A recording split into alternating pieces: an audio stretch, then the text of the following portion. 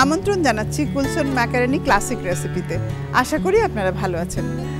Macaroni দিয়ে আমি আপনাদের অনেক ধরনের রেসিপি তৈরি করে দেখাচ্ছি। আজ আমাদের খুব কমন একটা রেসিপি, সেটা হলো পাকোড়া।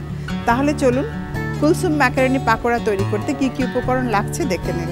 পেঁয়াজ আধা কাপ, আদা কুচি 1 টেবিল চামচ, বরবটি কুচি আধা কাপ, গাজর আধা কাপ, ফুলকপি আধা কাপ, বাঁধাকপি আধা কাপ, পেঁয়াজ পাতা আধা কাপ, ধনে পাতা কুচি আধা কাপ, কাঁচামরিচ কুচি 1 টেবিল চামচ, লেবুর রস পরিমাণ মতো, ডিম 1টা, জিরা গুঁড়া আধা চা চামচ, গরম মশলা আধা চা চামচ, জয়ত্রী সামান্য পরিমাণ, বেসন আধা কাপ, তেল 1 কাপ, লবণ স্বাদ মতো, ময়দা পরিমাণ মতো, কুলসুন ম্যাকারনি 1 কাপ।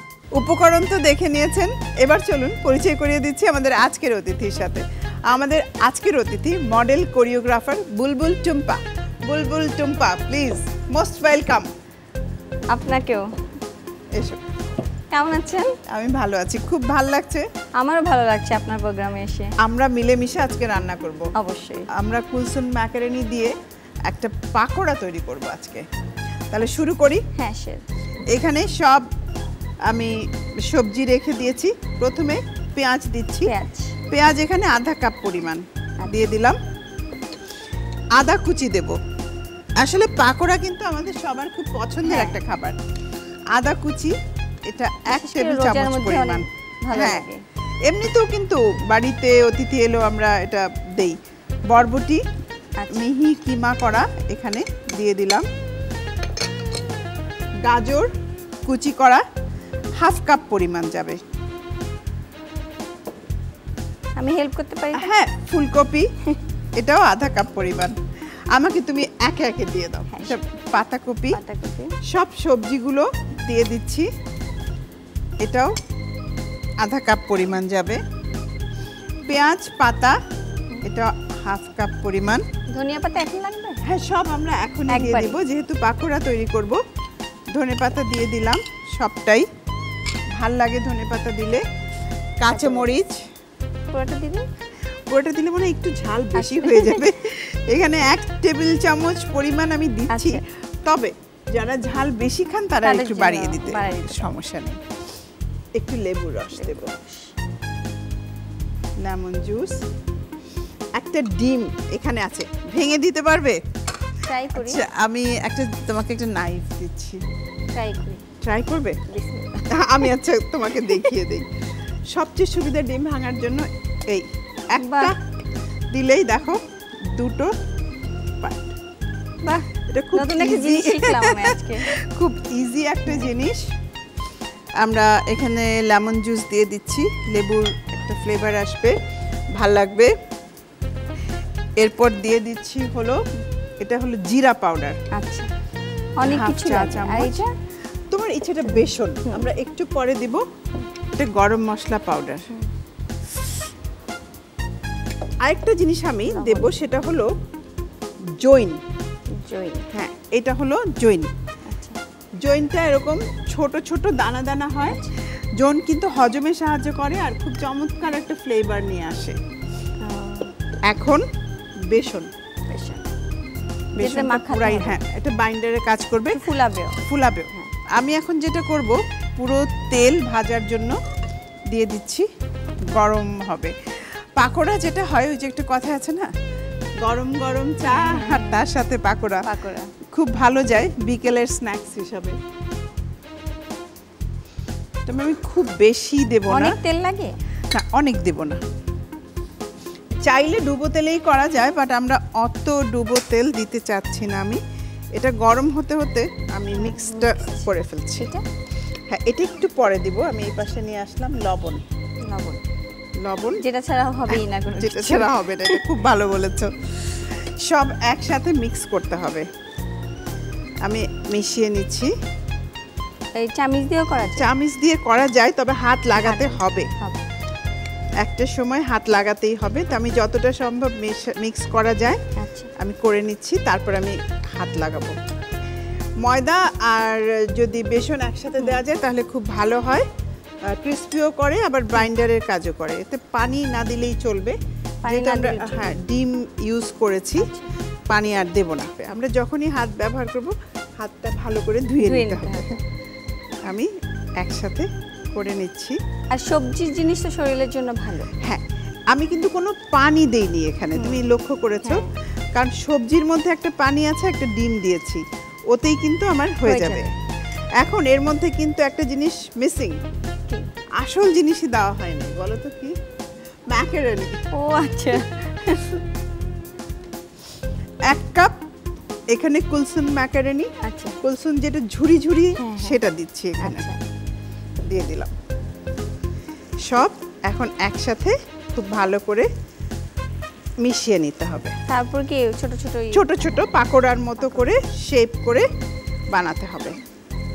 তবে পাকোড়া না অনেক রকম ভাবে করা যায়, এটা একটু ডিফারেন্ট, একটু ডিফারেন্ট করা যায়। আমরা এটাকে দুবার ভাজবো, তাহলে ক্রিস্পি হয় ভালো। আমি প্রথমে একটু গোল করে এরকম দেব। এই দুইবার ভাজা মানে আমি দেখাচ্ছি এটা একটা মজার জিনিস আছে, শেপটাও ভালো হয়,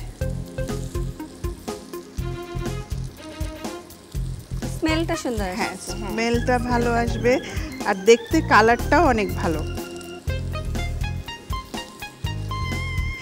পাকোড়া আমরা কম বেশি বাড়িতে সবাই বানাই, এক একটা এক এক রকম। সেটাই, এটা একটু অনেকগুলো ভেজিটেবল দেওয়া। হ্যাঁ, আমরা এখন যেটা করব একটু উল্টে দিব প্রত্যেকটাকে। এই দিলাম, মানে দুই পাশেই ভাজা। হ্যাঁ, দুই পাশে ভাজা। তবে এটা কিন্তু আমি দুইবার ভাজবো, আবার বলছি।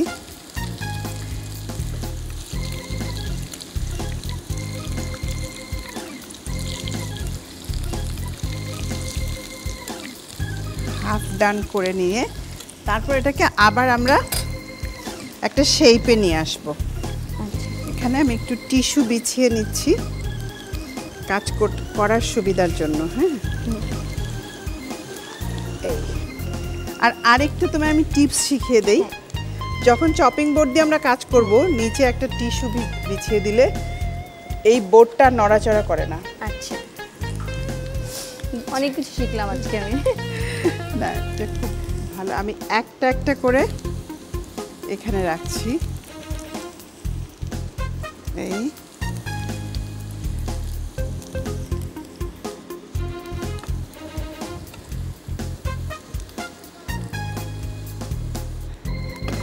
অনেক সময় দেখা যায় এরকম চ্যাপটা জিনিস লাগবে, অনেক সময় দেখা যায় যে ভেতরটা হয় না। আচ্ছা আচ্ছা আচ্ছা, বাহ, দারুণ বুদ্ধি তো। দেখুন শেপটাও সুন্দর হয়ে গেল। হ্যাঁ, এই খুবই সিম্পল, বাট টেকনিকটা মানে একটা বড় জিনিস। এই টেকনিকটা জানা থাকলে পাকোড়ার শেপও সুন্দর হয়। এবং আমার ভালো লেগেছে অনেকগুলো সবজি আছে যেটা আমাদের জন্য উপকারী, খুবই ভালো। হ্যাঁ, এখন আমরা 2 পিঠ বাদামি করে ভেজে নেব। আমি একটি প্লেট নিয়ে আসি সার্ভ করার জন্য। তুমি ধরো, আমি তোমায় এইটা হাতে দিয়ে যাচ্ছি, উল্টে দিই।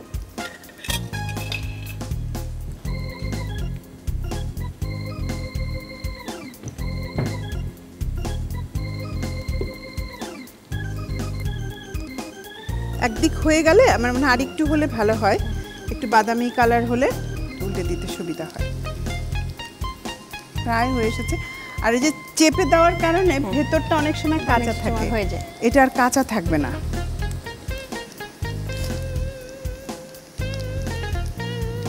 তবে তেলে ভাজা জিনিসটা সবসময় না খাওয়াই ভালো, মাঝে মাঝে খাওয়া যায়।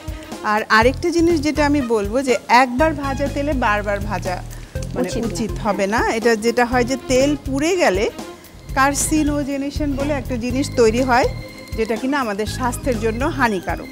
তো তেল একবার ভাজা হয়ে গেলে সেই তেলটা আর না ব্যবহার করাই ভালো।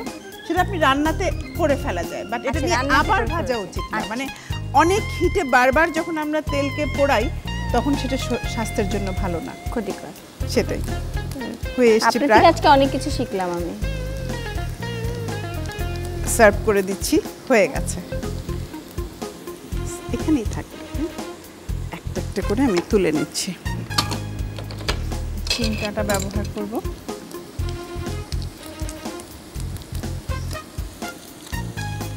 বাড়তি তেলটা যেন শুষে যায় সেটা আমাদের খেয়াল রাখতে হবে। এই ঘ্রাণটা অনেক সুন্দর, স্মেল। হ্যাঁ, চুলা বন্ধ করে দিলাম। এখন এটাকে সাজানো হবে, একটু ডেকোরেশন করে পরিবেশন করে দিচ্ছি। খুব বেশি কিছু না, আমি জাস্ট একটু গাজরের কয়েকটা পাতা দিয়ে দিচ্ছি এখানে। আসলে কালারফুল জিনিস সবারই কিন্তু অনেক ভাল লাগে। তার সাথে আমি কিছু থানকুনি পাতা অ্যাড করব। টুম্পা, এই পুরো প্লেটটাই তোমার জন্য। Thank you. আমার দেখেই ভালো লাগছে, আমার মনে হচ্ছে যে আমি পুরোটাই খাবো মনে হচ্ছে। হ্যাঁ, এটা তুমি আস্তে ধীরে খেও, এটা তোমার জন্যই আমি করলাম। তাহলে চলুন প্রিয় দর্শক, পুরো প্রণালীটি আরেকবার দেখে নিন। একটি পাত্রে কুচি করা পেঁয়াজ, আদা, বরবটি, গাজর, ফুলকপি, পাতাকপি, পেঁয়াজ পাতা, ধনেপাতা, কাঁচামরিচ দিয়ে তাতে লেবুর রস, ডিম, জিরা গুঁড়া, গরম মশলা গুঁড়া, জয়ত্রী, বেসন, লবণ ও ময়দা মিশিয়ে নিন। এবার সসপ্যানে তেল গরম দিন। তেল গরম হয়ে গেলে কুলসন ম্যাকারনি দিয়ে ভালোভাবে মেখে পাকোড়া আকারে বানিয়ে তেলে ছেড়ে দিন। ভাজা হয়ে গেলে নামিয়ে পরিবেশন করুন মজাদার কুলসন ম্যাকারনি পাকোড়া। টুম্পা, এটা হলো কুলসুন ম্যাকারনির পক্ষ থেকে তোমার জন্য। Thank you so much. Macaroni তো এর মধ্যে আছেই, জি। এছাড়াও সজীব গ্রুপের নানা ধরনের ফুড প্রোডাক্ট আছে। অনেক ভালো লাগলো, এটা আমার অনেক উপকার করবে। অনেকগুলি প্রোডাক্ট আছে। হ্যাঁ, ভালো লাগলো। মজার রেসিপি তৈরি হ্যাঁ, করতে অনেক পারবে। মজার রেসিপি তৈরি করতে পারবো। আর আজকে তো আপনার থেকে শিখলাম অনেক ভালো ভালো খাবার। প্রিয় দর্শক, আজকে আমি সবার পছন্দের একটা পাকোড়া তৈরি করে দেখালাম কুলসুন ম্যাকারনি দিয়ে। আশা করি আপনাদের ভালো লেগেছে এবং বাড়িতে ট্রাই করবেন। দেখা হবে আবারও। ভালো থাকবেন, আনন্দে থাকবেন।